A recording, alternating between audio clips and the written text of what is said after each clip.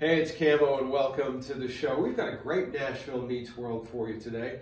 Another artist from LA who's doing a lot of country stuff. And I think California is becoming massive for country music now. Boys and girls, Amanda Kate.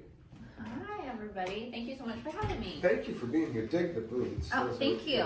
They're cool. You know, it's fun. I have had so many compliments on these boots since I have been here, and I got them in Vegas at Cowboy Christmas. So I've been there for that. Yep. Yeah, that's a blast. It's the best place for all things Western, all things, you know, cowgirl. That happens during National Finals Rodeo, kind of the first 10 days roughly in December. And you could go there and just do all your Christmas It's really shopping. dangerous. My husband always, every year when I'm like, oh, it's Cowboy Christmas, for him, he's terrified because he doesn't even want to look at what the credit card statements look like. I went there because I was living in England and we flew there for NFR one year and went to Cowboy Christmas. It was like, I don't want to leave this. This is just cool. And it's even bigger now. There's so many different conventions, like all the convention centers. You can't, unless you're there for a week, you can't see it all. No, you can't. Even if without that, there's still tons to do. So if you've never been to NFR and you're into the Western stuff, definitely go. You have to go. I'm playing next year, so December. If you want to go to the rodeo, definitely go and follow me and come by and see me because I'll be there. Oh, you're going to be there? We are. Excellent. Yeah, That's so cool. we'll be playing there next year. That's a great gig. It is. It is really. It's probably my. We do PBR and then we also do NFR out there in Vegas, and it's a lot of fun. NFR, it's for people that have never been to it. Limousines are replaced by pickup trucks with rear dualies, and all the hotel parking lots have horse trailers in them. It's just the whole town turns cowboy. Yep. And every bar has an after party that's all country and. Oh, it's so. This year they had. There were pigeons that they were putting cowboy hats on the pigeons. So it was like a huge thing. Like they were going crazy, and there were the animal rights activists were all going nuts because the pigeons were apparently being taken advantage of. So. But they should have been happy because the pigeons' eyes would have been protected from the sun. Right, exactly. They were helping. Yeah, that's right. It's like during South by Southwest a few years ago, they gave homeless people T-shirts that were Wi-Fi hotspots. So they got paid to wear these T-shirts, and people got all upset because it was objectifying the homeless. But they got paid. Yeah, so, like I don't understand. I thought it brought light to the homeless situation because people are standing around homeless people and making conversation with them so they could get Wi-Fi. There you go. Nothing wrong with that. Yeah, I agree. So I guess you're here to talk about music. Yeah, a little bit. You've got a new single? I do. Well, an album, yeah. An album.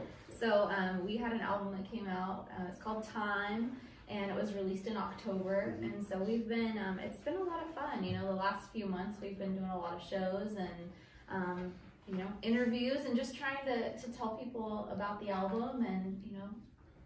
Do the whole thing as an independent artist, trying to get people to download the music. So. It's a tough gig for indies. It is, but you know, I think I've learned so much, and I'm having so much fun. I feel very blessed to be doing what I'm doing. So the cool thing I think too with indie artists is because you have to work so hard to get your name out there, and it's all done at the grassroots level. I think people are more loyal. They have a sense of ownership. Oh, absolutely. You know, they bought into this person.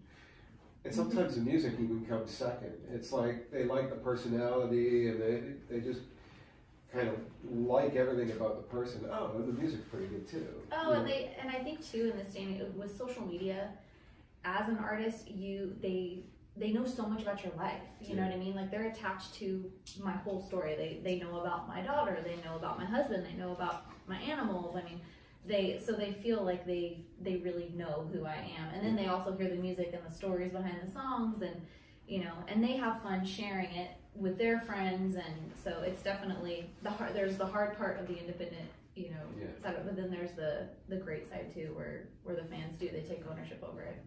So tell us your story for those of you who haven't followed her on internet or anything. Yeah. Oh gosh, how much time do we have? As much as you want. It's your show. Yeah. So, well, I've been doing music a long time. I grew up. So my mother is a songwriter and an entertainer. She was a Dean Martin gold digger cool. with Dean Martin, and so she's been in entertainment. I mean, her whole life. I bet she has stories. Oh, her stories are. I wish I had those. Yeah. I mean, like being able to tell somebody Bob Hope, you know, bought her a fur coat. Wow. I wish I had that story. Yeah. You know, but so growing up with her, she's, you know, she toured and she was in ministry. She did a lot of things with churches, and so I grew up with, you know, an entertainment family, and I've been doing this for a long time. But the last couple of years, I've kind of, you know, I lived in Nashville 8 years ago, and ended up moving back to California. Well, if you just give it 2 more years, the 10-year town thing. You know, well, people say I love living here, but I feel like God had a different plan for me, and it all worked out for the best. I went home. I have a little girl now who's adorable. Hi, Hunter, if you're watching. And so being able to go back, and I think I have more to talk about now that I'm older, and you'll get lots more to talk about, trust me. Right? More things to write songs about, but it's been great the last few years. So we recorded this album, and the funny thing is that when we started writing it, I had no intention of even really doing an album. It was just, I had a bunch of songs that I had written with my mom, and she a couple years ago was diagnosed with cancer, and so I had this vision of wanting to put a compilation of all of the work that we had done together and put it on a CD, and for just us, for the two of us, to have this memory and this, you know, project that we would do together. And then before I knew it, you know, attention came to it, and then other people were interested, and, you know, venues wanted me to play the songs, and, you know, doing interviews kind of like this, and so it's become, it took on a whole new life. But yeah, so the album is called Time, and we titled it that just because of how precious time has been, you know, for my mom and I, and just and everything in general, you know, this whole time, and the time in my life right now. And so it's been really exciting, and, you know, we don't know what the future holds, but I'm here on the ride. And how's your mom doing? You know, she's in treatment right now, so she's doing, you know, everything that she can to keep fighting. She's incredible. She's the amount of fight that she has in her for the last 2 years. I mean, I couldn't do what she's done, but it's she's fighting, and we keep praying every day for her. And, you know, we don't know what the Lord has, but we feel very blessed that we've had the last few years that we've had. Nice. Well, feel better now. Yes, thank you. So you're in LA, and I'm finding it's almost like in the 60s when the Bakersfield sound came out. I'm finding so many artists are emerging out of the LA scene with really killer country. Not just, and it's California as a whole, because up in Northern California, you're getting that as well.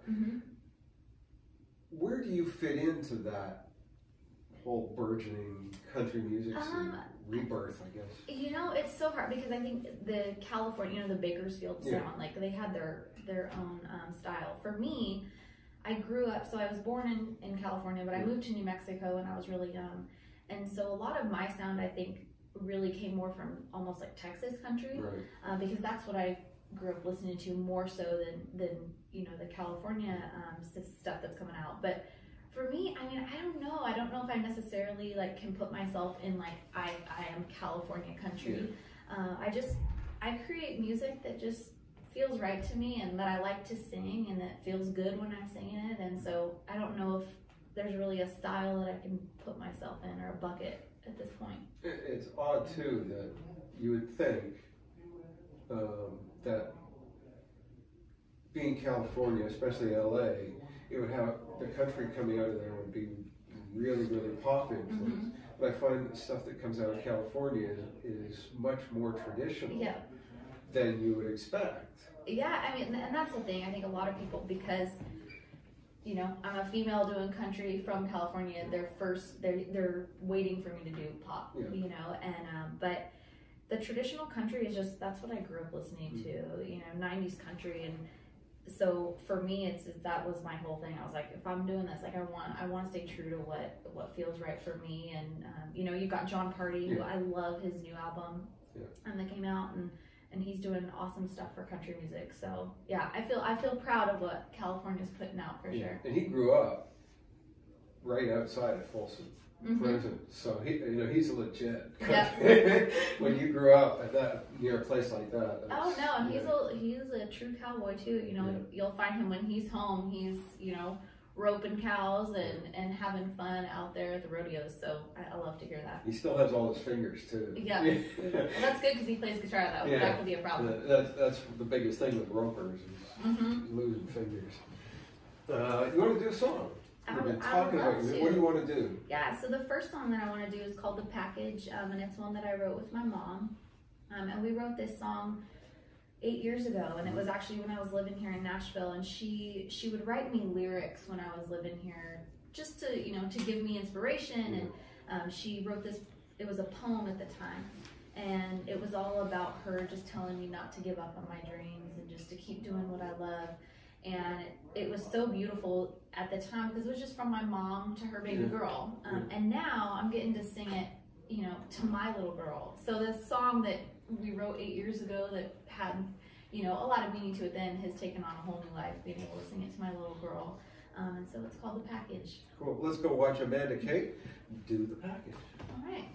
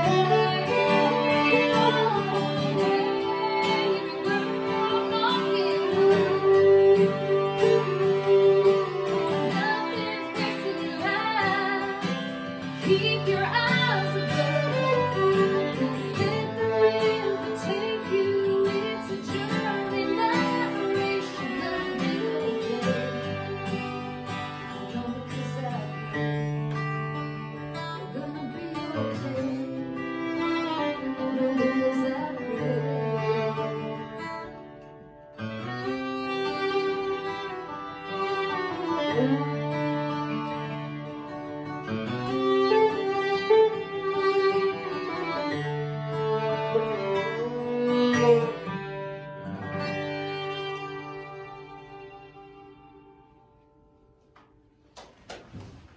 song. Thank you, thank you. And talk about traditional too. It's really nice.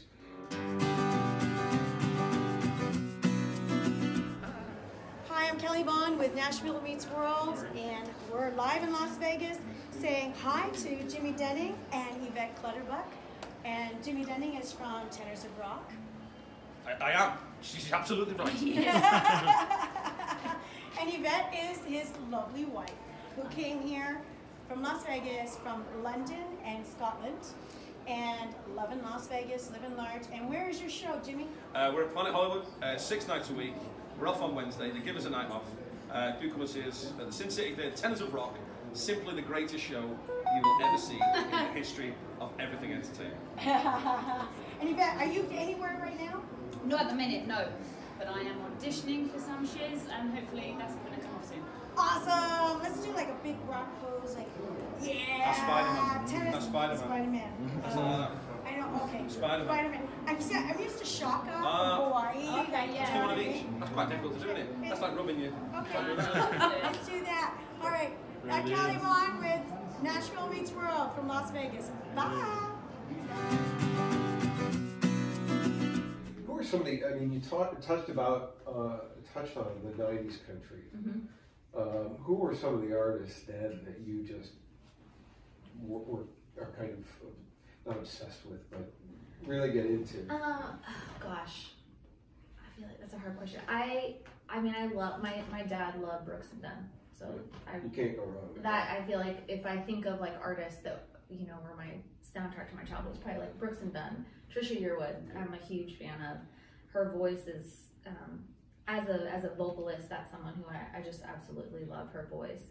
But then I also listened, my mom listened to Bonnie Raitt, growing up, and most recently I've become a huge fan of Dawn Sears, who wasn't necessarily, hugely famous, but her voice to me is, when I think of country music and as a female vocalist, her voice gives me chills every time she sings. She was with the Time Jumpers. Yep. Yeah. And so I don't know. I feel like vocally I get inspiration from so many different artists. I love Celine Dion. You know, it doesn't always have to be country. I think for me, You haven't started pounding your chest like she does or anything. No. I don't know if that would work for my show. Yeah, and she's done incredibly well at Vegas. Going back to Vegas again. Yep. Is that something you would want to do as an artist? To be able to like get residency? that big that you could do Vegas shows? We play Vegas a lot. So being so close to there, we do shows probably every other month there. And I love it. I love the crowd in Vegas because they're from all over the world. Yeah. I mean, we'll have people from Australia, from England. It's like Nashville in that respect. It is. It brings so many different people, and the crowd is there. I mean, everyone's there to party. They're there to have a good time. Yeah. So I would love it. I think any artist, and not to mention that you get to stay in one place and you get to have one stage kind of be your home, and it would be awesome. Yeah, and they've started the residencies here at the Ryman. Brandy Carlisle just finished her work. I think she just finished her residency. And I think that's a cool idea that an artist can settle in.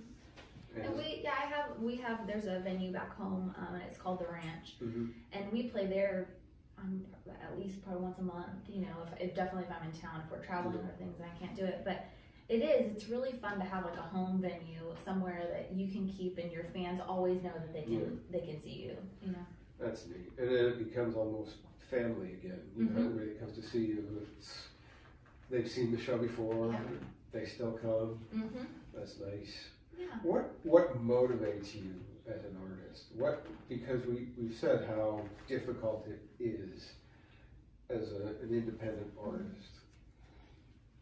Sometimes that can be overwhelmingly difficult. Yeah. What motivates you to keep going over those things?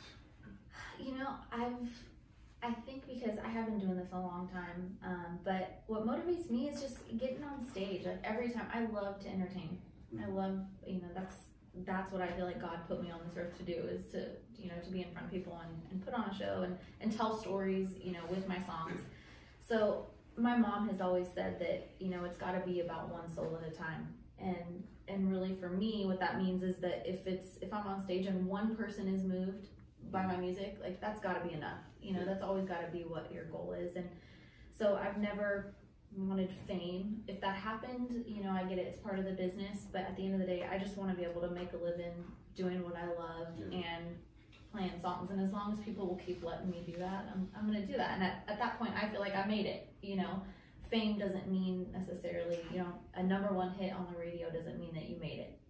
If you're doing what you love, that's more than I deserve. So. And that's a healthy way of looking at things, because so many people come to town, and I'm sure it's the same from an acting standpoint in LA, where they come to town with this idea of, I gotta have a radio single, and I gotta be big, and they forget about touching one soul at a time. Yeah, and this industry it's like this, and if that's what you're looking for, I feel like if you're looking for fame and you're wanting, having that, huge success on that end, it's going to be hard. You're probably going to be pretty disappointed. But if you're just chasing after what you're passionate about and you just love what you're doing, then every little, small success feels amazing, so. I bring this up often. Leroy Parnell, I was talking to him, and he says his career has always been kind of like that. So he watches the people go up, and then they come down and go up again. He says, as long as I've got that, a peak here and there would be nice. Yeah. But as long as I've got that good, steady career. Oh, yeah. That's what I say. I'm like, if I can pay my mortgage and I can take care of my family and keep doing what I love, I mean, yes, I would. I have no problem if that's what that looked like for me. That would be amazing. Is it hard being away from your family when you're out doing these little press junkets? Oh yeah, I mean, I miss them all the time. I mean, but I also miss her when I'm, like I could be back home and I'm playing a show that's one night. I always miss her. But luckily we have FaceTime, and there's so many different. Technology has been a huge help when it comes to traveling, and I have a great support system too. My in-laws and my mom, and my husband, he's home with her, so I feel very lucky that I have the support system that I do. Do you ever worry about being away long enough that think people kind of forget your routines and stuff, and it's like, who are you? Yeah. You mean like being on the road and like people? No, I mean, I feel like I have such so many touch points with so many different people with, social media and text messaging and all kinds of things. So, I don't know. I'm always posting stuff and calling people, and so I feel like it's kind of hard for them to forget about me, Sweet. You want to do another song? Yes, yeah, I would love to. So this next one is one that I did not write. My mom wrote this one, and we were actually, speaking of Vegas, we were in Vegas, and we were driving back from a show. And it's about a 3-hour drive, 3.5 hours. And we were in the car, and I love Western swing. Good old, Texas swing is, I love it. And so I told my mom, I said, I would love a Western swing on the album. But the thing is I need it done before we get home. And I was kind of joking with her, yeah. And she was like, okay. And so by the time we got home, she had the song written. Wow. And so it's called Velvet Leather Tough, and she wrote it really just all about my life and who I am and where I'm at this point in my life. And so it's become one of my favorite ones to sing because it is, it's a swing. And but yeah, it's called Velvet Leather Tough. Amanda, Kate, let's go do it. And it's from the album Time. Thank you so much. Oh.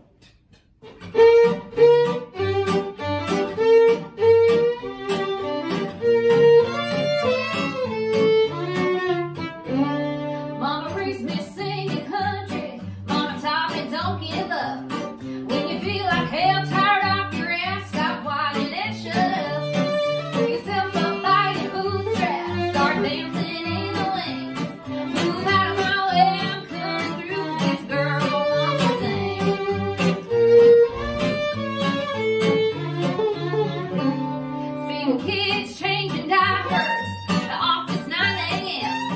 playing bars till 2 on weekends. When can I sleep in? It's a setup for disaster, but my dreams are giving up.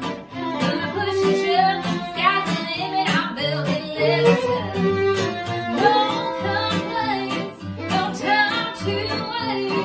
The time is now, make no mistake. Boots and fringe, smoking high. Turn me up, don't turn me off, 'cause this girl's ready to rock. Come on, boys.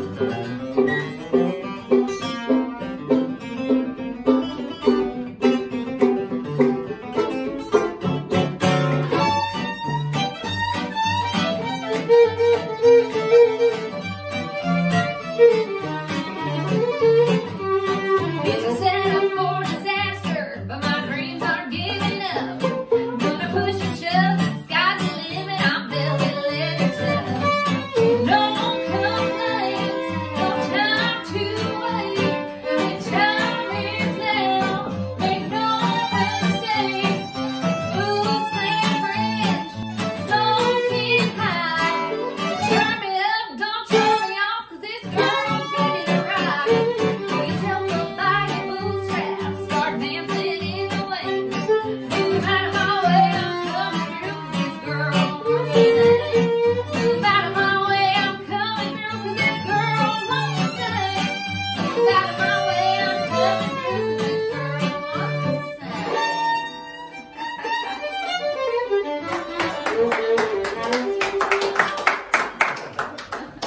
That was excellent.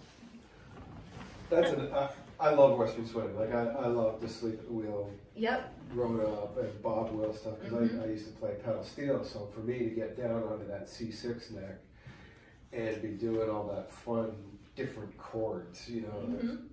And Well, it's so, for me, like, people aren't really doing it anymore, and so, but it's, I have so much fun we just did we covered Ace in the Hole, and for a show back home, it was a Christmas show that we did, and it was George Strait versus Garth Brooks, and so, obviously I had to pick George Strait. I was in George Strait. Yeah, and so, but we did Ace in the Hole, and it was so much fun because it was so different from what everybody else, you know, did that night.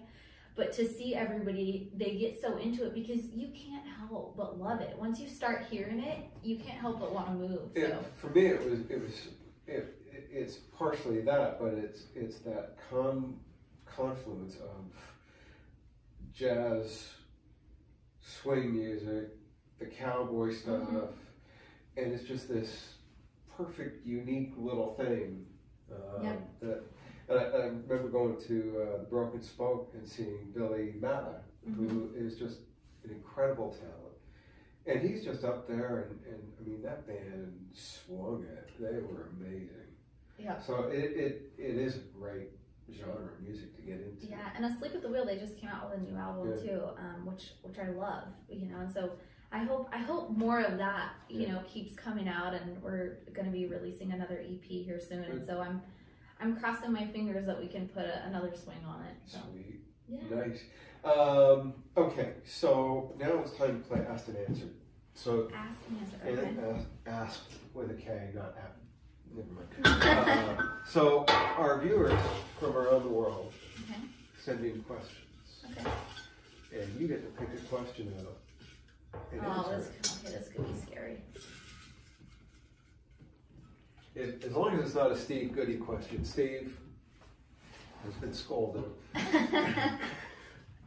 All right, who is your favorite TV or movie star? Oh gosh, probably Julia Roberts. Yeah. I don't know if she's ever done a movie that I haven't loved. So I like Julia Roberts, and I met her once, like being growing up in New Mexico. She had a house in Taos, New Mexico, which is about an hour south of where I grew up. But I saw her once in a grocery store, and she looked so down to earth, and she drove a beat up VW. Like she seemed really cool. So Julia Roberts. Julia Roberts, that's cool. That question is from Jerry in London. Thanks, Jerry. If you have a question you want on Asked and Answered, just send us a private message, and it will end up in Nana's cookie jar, just like that one did. So Amanda Kate is about to go out on her first international headlining stadium tour.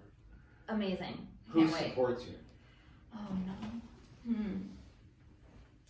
I love that reaction. Go, girl. Who supports me? I feel like it'd have to be someone that I just want to hang out with. Probably. Oh gosh. Can I have two? Sure. Okay. George Strait. Yeah, Because he's got to hit the downside of his career. Right. Just be open. Yeah. I mean, he's got to hit the low point, and really he'd be doing it just to support me, you know, because he's such a fan. He's that kind of guy. Yeah. And then, oh gosh, probably, you know what I love right now is Cassie Ashton. She's up and coming, but I follow her on social media, and her music, she's doing stuff that's really different. It's more pop country, but I love her social media because she's kind of wild and she has no filter, and I feel like she'd be just really fun to hang out with. Neat. So I really dig women or female artists that don't have that filter, because it feels to me like they've been filtered for a long time. Well, I think people are so afraid of saying something that they shouldn't, and you know, people not supporting them or not playing them, and you know, so you know, I try to be as careful as I can, just because you know my mom was watching. So so no big tattoos. Yeah. No. I never. No, the tattoos. I'm not cool enough. You're cool. No, the tattoos you're gotta wearing be pony cool. boots. I mean, it doesn't get much cooler than that. Thanks for being on the show. Thank you so much for having me. Good luck with the album again. It's called Time. I should know that. Yeah. Time. It's Amanda Kate. How can people catch you on socials? And all So that you can find it's Amanda Kate Music on Instagram. I am Amanda Kate on Facebook. Amanda Kate Music on YouTube.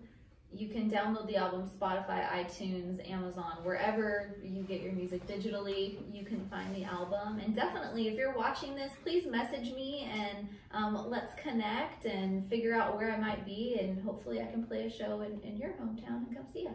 Sweet. Thank you for being here. Thank you It's so been a much. blast. Thank you. Thanks for watching the show this week. Amanda Kate, go and check her out because she is delightful. It's just fun to say that word, delightful. Yeah. You can't really say it straight. You have to goof around with it. Make sure you catch me on Chris Country every Sunday all across the UK at midday following Kix Brooks and American Country Countdown. Thanks for watching the show. We'll see you next time.